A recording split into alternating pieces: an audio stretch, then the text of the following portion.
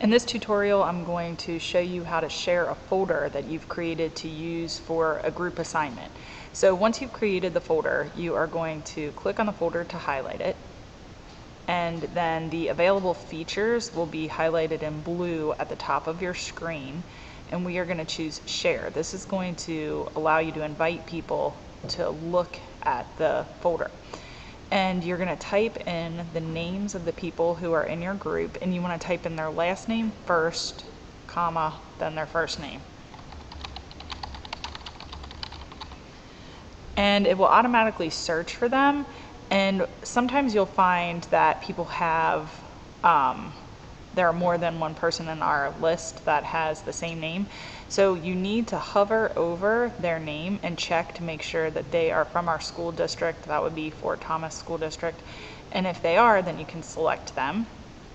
And for a group project where everybody is saving their documents to one location, you're going to want to give them editing privileges. So you need to choose Can Edit from the drop-down box if it isn't already there.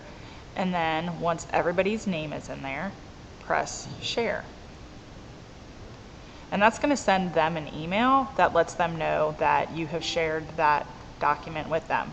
It will also send you an email saying that you shared the document or the folder.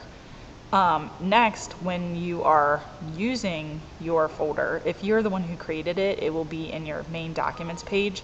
If you are one of those people who had the folder shared with you, you will have to go over to the Shared with Me area of your OneDrive.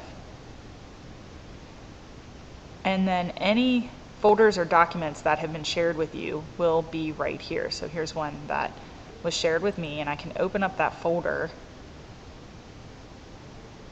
and I can create all of my group work inside of that folder. So I would just press New here and begin creating my documents within this folder, and then that will be accessible by everyone who is in my group. And that is how you share a folder with others and use your folder for your group work.